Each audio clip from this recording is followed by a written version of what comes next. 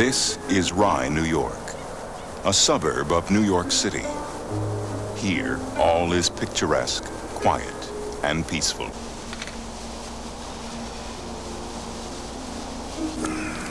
David Magee, a retired vice president of J.P. Morgan. He has lived here for 15 years. An article in today's newspaper captures his attention. It's about Japan's new interpretations of the Pearl Harbor invasion, the Pacific War, the invasion of China, the rape of Nanking. David's mind goes back 50-odd years. 我姓马，马大为。我生在中国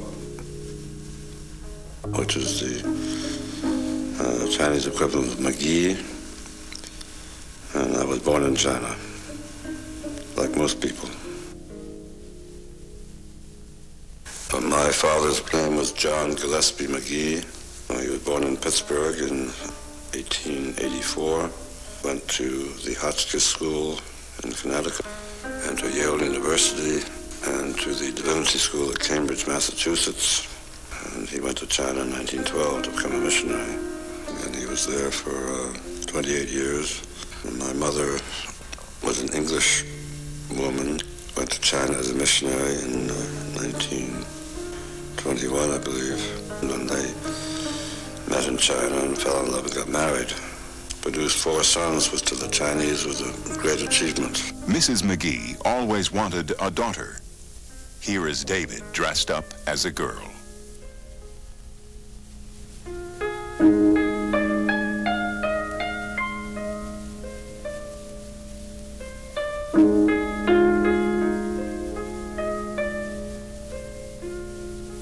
Reverend Magee was an accomplished movie photographer.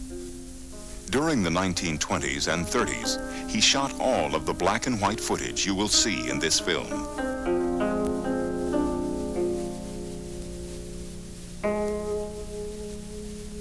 We started out on a very small basis and then eventually built a school and a chapel and a house on a mission compound in a place called Shaguan, outside the city of Nanking, near the Yangtze River. It was the biggest mission in Nanking, as I recall. Well, they just led the life of a clergyman as a missionary, helping with the school and preaching in Chinese to the Chinese people on Sundays.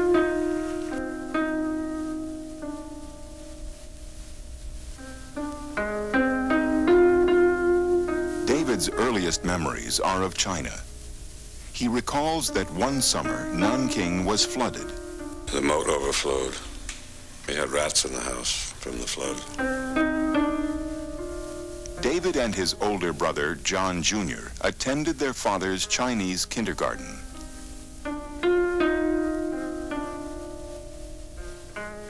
The Magees also spent time in Japan in the late 1920s. Here is Maebashi, Japan.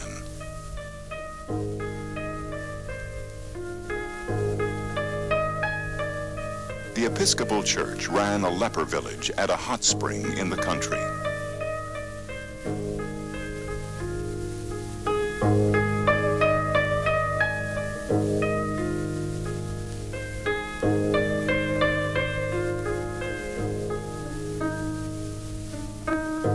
David and his brother John made many friends here as well.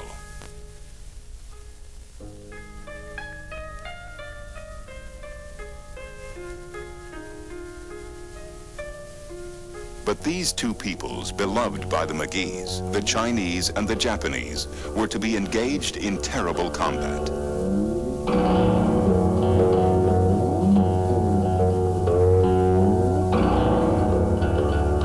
In July 1937, Japan invaded China. This began an all-out war in which casualties would be innumerable.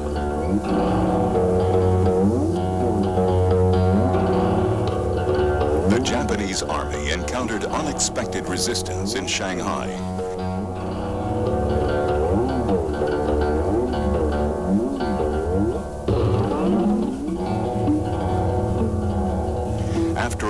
battle, they occupied the city and marched on to capture Nanking, the capital of the Republic of China.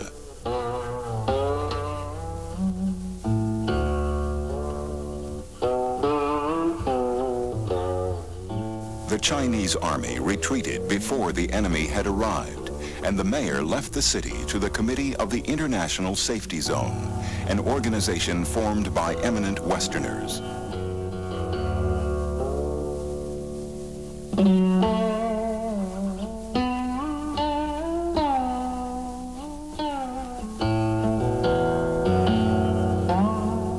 Refugees swarmed to the safety zone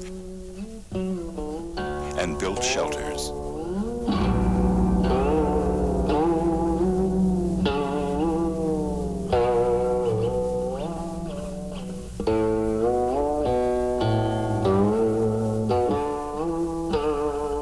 From December 13th, 1937, to the beginning of February 1938, the victorious Japanese soldiers raped the city. They committed some of the cruelest atrocities history has ever recorded. Reverend John Magee, an American citizen, had various traveling permits from the Japanese military authorities. One of them indicated that photography was allowed. He recorded many incidences. During this period in 1937, my mother and my brothers and I were in England, and my father was in Nanking.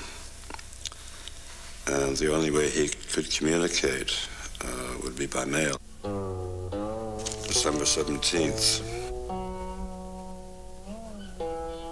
The horror of the last week is beyond anything I've ever experienced.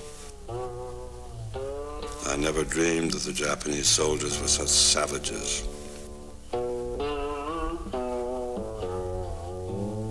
It has been a week of murder and rape, worse, I imagine, than has happened for a very long time.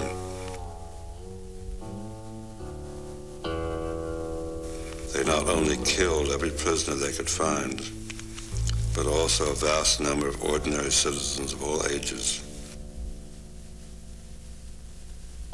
Many of them were shot down like the hunting of rabbits in the streets. There are dead bodies all over the city, from the South City to Shaoguan. I myself saw hundreds of dead bodies in Shaoguan. If you will understand that many of the foreigners in town are having the same experiences daily, and then remember that the same thing is happening in 100 places where there are no foreigners to see, you can imagine the horror of these days. Such sights as I have seen in the Drum Tower Hospital today.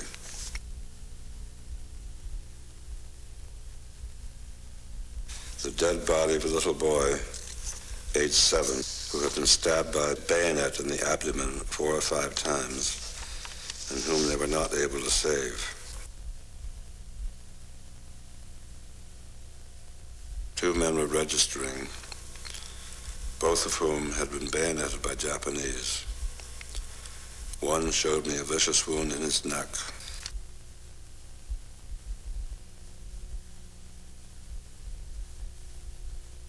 I saw a little girl of 10 who was standing with her mother and father near a dugout in our refugee zone, watching the Japanese soldiers enter. They killed the parents and gave this girl a horrible stab wound in the elbow, which will cripple her for life. A few days ago, while at the university hospital, I saw a boy 13 or 14 years old. The Japanese soldiers had beat him with an iron rod, and then I think ran a bayonet through his ear.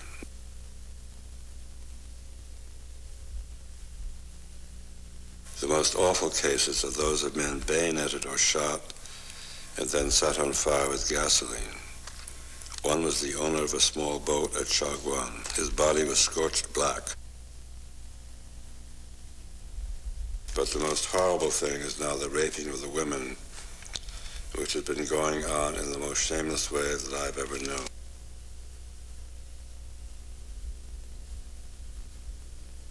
Yesterday in the hospital, I saw a woman who had been stabbed in a number of places and her head almost severed. She had been taken with 4 other women from the University of Nanking by Japanese who said they needed to have some women wash for them and serve them. She herself and the others had worked in the day and then were raped from 10 to 20 times at night. One day, 2 soldiers told her to follow them, and they took her to an empty house and there tried to cut off her head. She has a perfectly horrible cut in her neck, and the marvel is that she is still alive.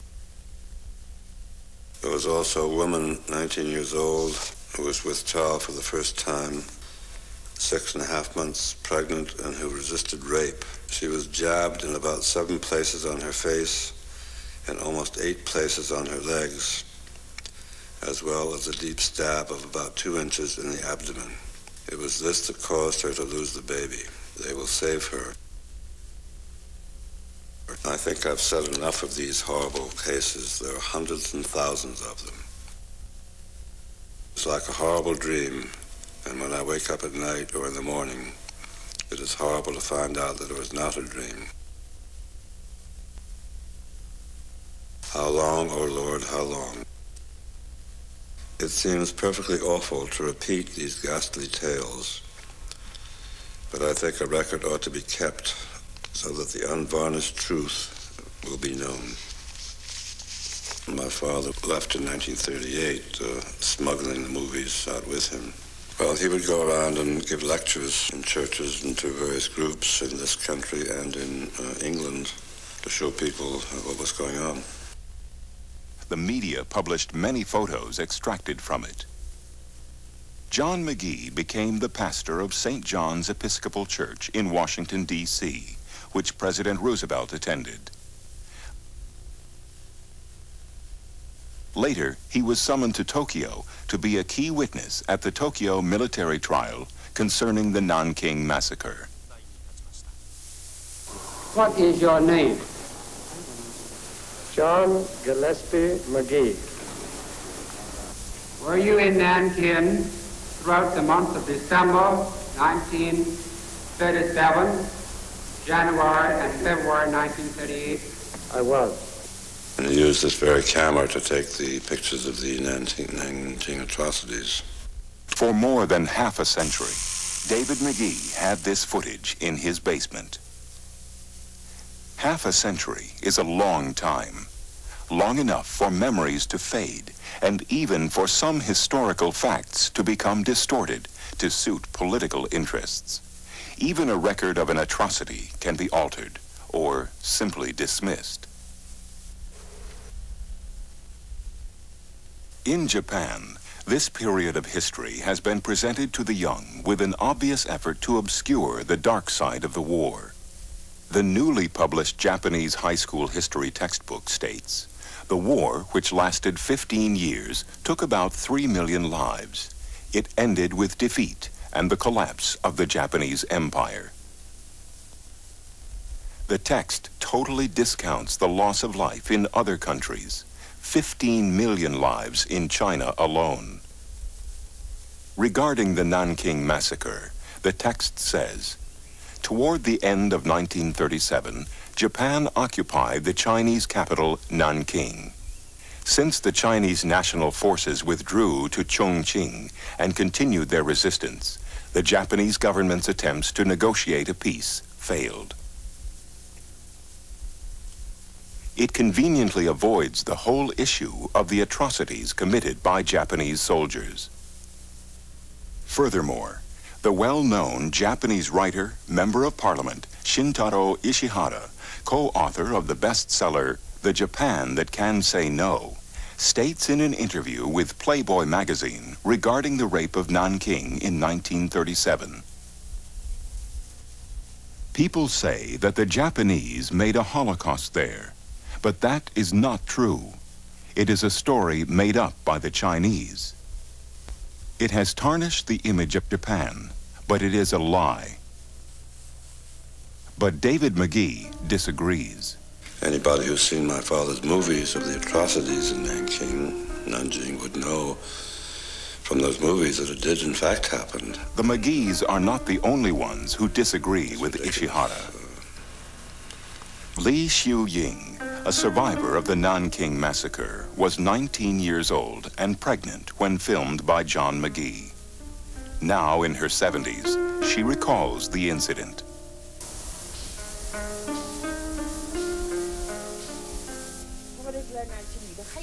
One of them yelled, "There's a woman here." Other Chinese people were trying to tell the soldiers that I was ill, but they were all driven out of the room. When one of the soldiers was approaching the bed where I was lying, I grabbed his sword from his waist with my right hand. I stood up, holding the sword firmly and leaning against the wall so that I would not fall. The soldier was surprised. He quickly grabbed my right hand.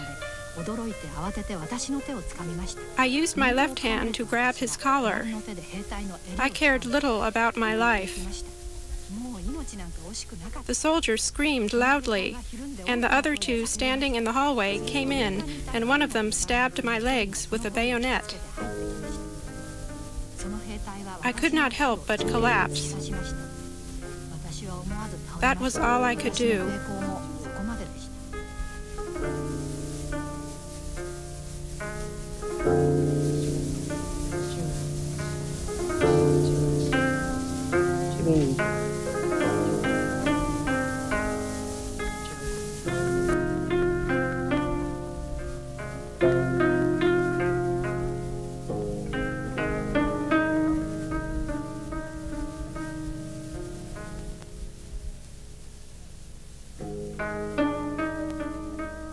Xia Shu-jin recognized a familiar scene when she first watched Magee's film.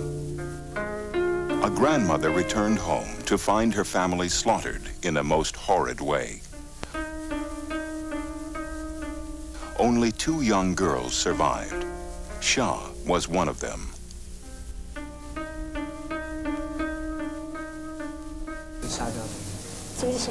Number 5, Shin Luko. That's my home. Japanese soldiers chased after my father and shot him to death from behind.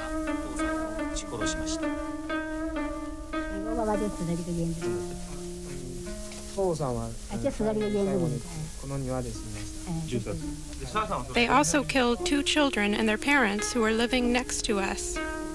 Later, they took my youngest sister out of my mother's arms, threw her on the floor, and killed her. Then, they stripped my mother's clothes off.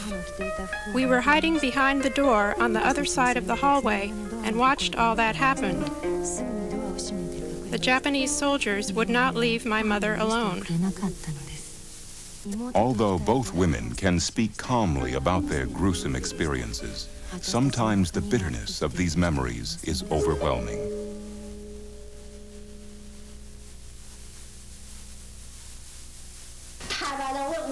I saw the soldiers put my oldest sister on a table, pull down her pants, and rape her repeatedly.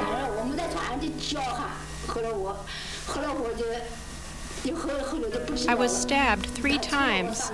That knocked me unconscious. When I came to, I saw my second sister lying there naked. She had been raped and murdered. I hate them bitterly. Why were they so vicious, so cruel? In a recent interview with Time magazine, Ishihara had a new position on the massacre. He said, "There is a concept that the Japanese slaughtered 300,000 people, but only 200,000 people lived in the city. I don't deny that the Nanking incident occurred or that we did wrong things, but to kill 300,000 in a week is impossible." Ishihara then suggested that only slightly more than 20,000 people perished. And I think my father would have said that probably close to 300,000, perhaps more, people were massacred in Nanking in 1937, 1938. In Magee's mind, the number of victims is not the main argument. Atrocities are absolutely evil. Any sudden loss of life is forever painful and tragic to family and friends. Each life is valuable and irreplaceable. The Magees know this all too well. In 1941, John Jr., an Air Force pilot, was killed in the war. I was very close to him. I looked up to him as a big brother. And I was very sad when he died. John Jr.'s famous poem, High Flight, is especially popular among those in aeronautics. When the Challenger blew up, President Reagan quoted the first and last lines of that poem. It inspires us to reach a higher plateau of being, a better future. Oh, I have slipped the surly bonds of earth and danced the skies on laughter-silvered wings. Sunward I've climbed and joined the tumbling mirth of sun-split clouds. I've done 100 things you have not dreamed of.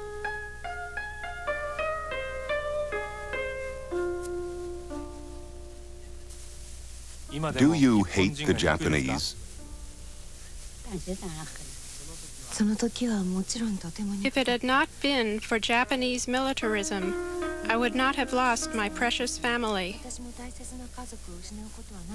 Still, I would like to make friends with today's Japanese as much as I can, because friendship is built between people, isn't it?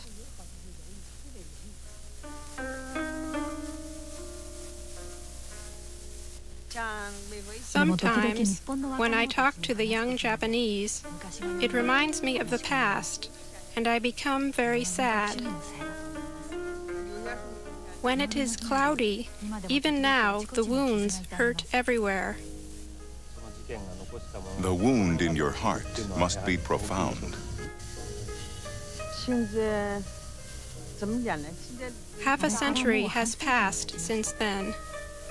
I am getting old, too. Any scar fades away as time goes by.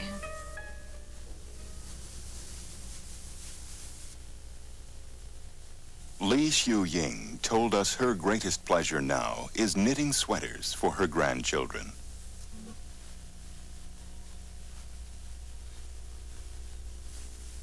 To forgive does not mean to forget.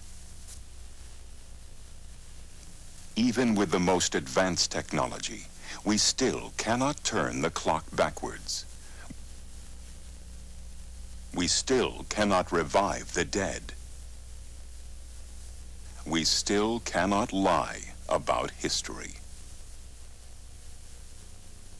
Why do some people persist in denying the undeniable?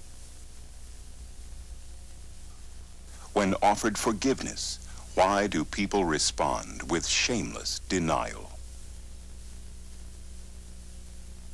On this crowded planet, we are bound to share the future together. And the future must be free from lies, free from atrocities.